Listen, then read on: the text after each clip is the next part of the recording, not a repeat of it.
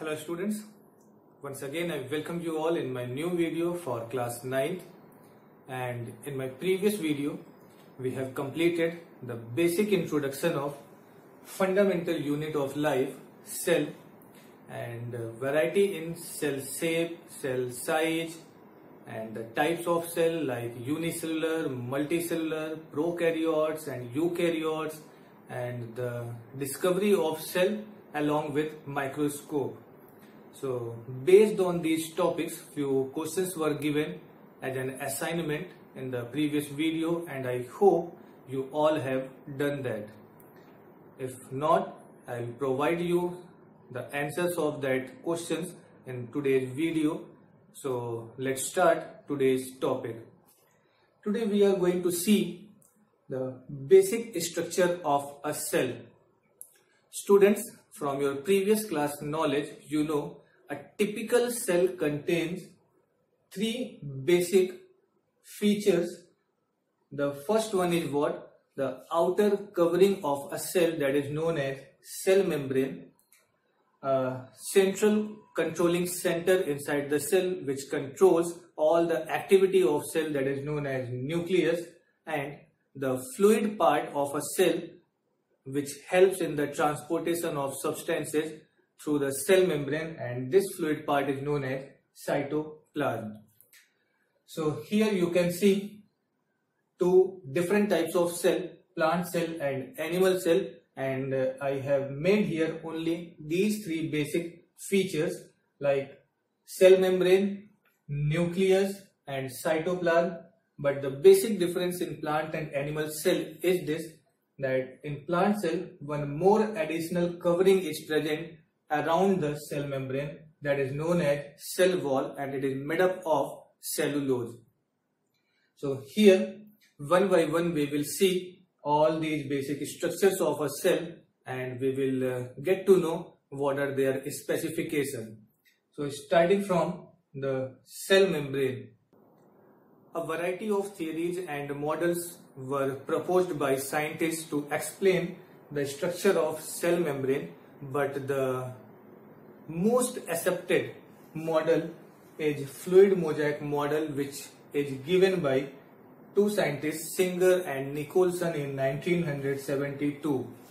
According to this model, they explained that the cell membrane is made up of bilayer of phospholipids and proteins, and these proteins and lipids are present in the mosaic like arrangement, where you can see bi means two, and lipids are any natural complex substances like oil which do not dissolve in water.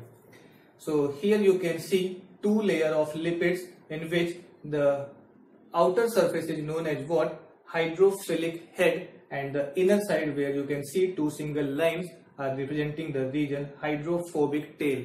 Hydrophobic means, you know, the phobia means fear, means they do not like to come in contact with water, but you know that the water is going to transport throughout the cell membrane. So the head region is what? Hydrophilic. Hydrophilic means bond with the water. So in between these two lipid layers, some proteins molecules are also embedded or scattered. These protein molecules may be present only of any surface like internal or external surface, or it may be present throughout the both layer. So if the protein molecules are present throughout the both layers of lipid, they are known as intrinsic proteins. And if the proteins are present only either on the external surface or on the internal surface, such type of proteins are known as extrinsic proteins. So these protein molecules are going to help in the transport or transfer of substances throughout the cell membrane, and this is the most accepted theory or the model for cell membrane. So we will see in the next topic what are the basic functions that are performed by cell membrane. So from your previous classes, you know cell membrane is selectively permeable. Selectively permeable means the cell membrane is having a knowledge which substance can enter inside the cell and which substance is waste, and the cell must have to remove it. So not all of the substances can transfer inside and outside. Whatever substances are necessary, only that substances can enter through the cell membrane, and that's why it is written here selectively permeable. Cell membrane also gives a definite shape to cell in animal cell only, not in plant cell, because you know in plant cell one additional covering is there, and that is what? Cell wall, that is very tough, rigid and hard structure. So in animal cell, this cell membrane is also giving a definite shape. Then cell membrane also provides protection to the internal environment, internal structures, whether cell organelles or nucleus, all these things, all these substances from the external one, and it helps to protect them from any damage from the external environment. So moving to the next topic, that is movement of substances through plasma membrane or cell membrane. You know students, a cell performs various activities or functions. So the plasma membrane plays an important role and acts as a physical barrier between the external and internal environment of cell, and regulates the entry of substances in or out of the cell by following these three methods, that are passive transport, active transport and bulk transport. So first of all, we are going to see the first method of transport of substances, that is known as passive transport. So you know, passive means not active. So in this method, substances move in or out of the cell without involvement of energy, and this transport of substances may be by following two methods. The first one is known as diffusion and the other one is known as osmosis. Students, you are having a knowledge of diffusion process from your previous class. So diffusion is the transfer or movement of substances from higher concentration towards the lower concentration, and you have read about this like in respiration process, when we are going to inhale fresh air inside our lungs.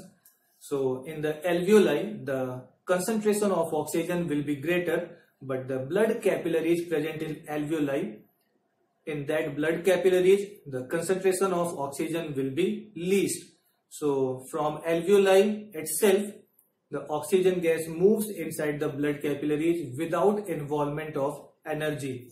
So such type of movement of substances, either solid, liquid or gas, from higher concentration towards the lower concentration is known as diffusion process.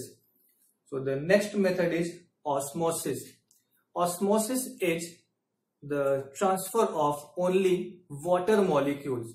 Here in diffusion, the substances may be solid, liquid or gas, but when we are going to consider about osmosis process, it is selectively denoted about the water. So when the water molecules move from higher concentration towards the lower concentration, such type of movement of water molecules is known as osmosis. So based on the movement of water inside or outside of the cell, osmosis may be of two types: end osmosis or edge osmosis.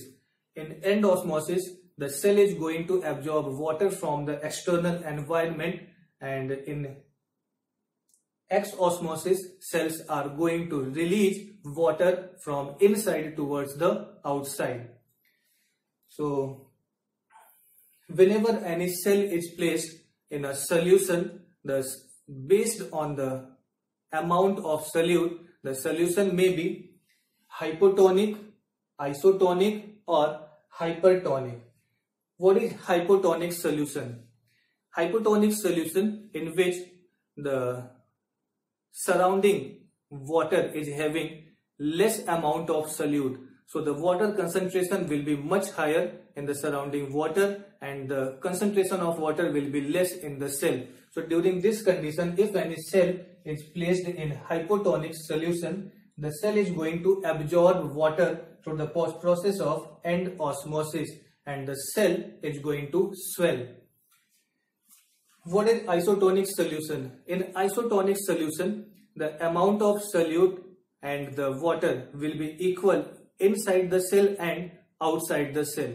So when the concentration of water molecules are equal in both the environment, both the sides, no movement of water molecules will occur and the cell will remain its regular shape. The last one is what? Hypertonic. Hyper means excess. It means the solution in which the cell is placed, it is having the more concentration of solute. Means the water concentration is less outside the cell, but the water concentration is more inside the cell. So whenever any cell is placed inside a hypertonic solution, the cell is going to lose water through the process of osmosis, and during this condition the cell is going to shrink. So this was what? Passive transport by diffusion or osmosis method. So that was all for today. We will discuss about active transport and bulk transport in a later video, and we will see the rest of the topics in this chapter. So I hope you have understood all these points. So at the end of the video, I will provide you the related assignment. Till then, we will meet in the next video. Take care of yourself and be safe.